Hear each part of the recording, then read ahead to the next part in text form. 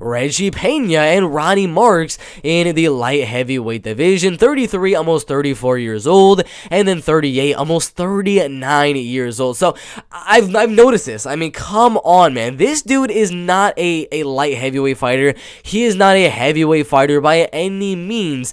If you look at his last few fights that he's had over there in Fierce FC, over there in V3 Fight 61, whatever organization this man has been fighting in, he's not been fighting in the light heavyweight division too often. He was fighting in the middleweight division a while back, a few years ago, and the welterweight division a while back, a few years ago.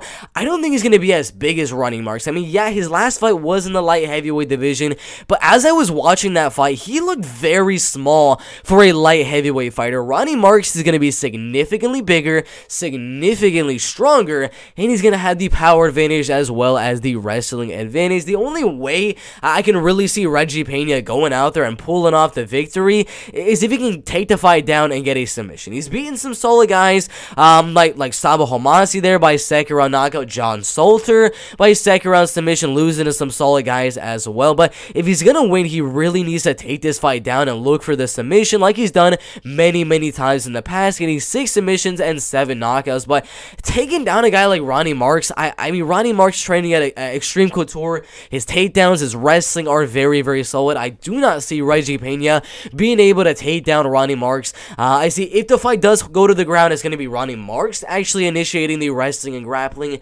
And if there is no wrestling and grappling, that even further makes me believe that Ronny Marks is going to win the fight, because he's the much more powerful guy, and he's just the much stronger guy on the feet as well. So my prediction right here for this Eagle FC light heavyweight division is not going to be Peña by knockout like a lot of people are saying, but instead it's going to be Ronny Marquez by knockout. I think Reggie Peña is going to be looking to get the fight to the ground, looking for that submission, and he's going to walk in right into a big shot from Ronny Marquez, and he's going to get knocked out. But it's a good fight. I can see it definitely going either way. They're both very powerful. They're both finishers, so I can really not see this fight going to a decision. But Ronny Marks by knockout in the first or second rounds.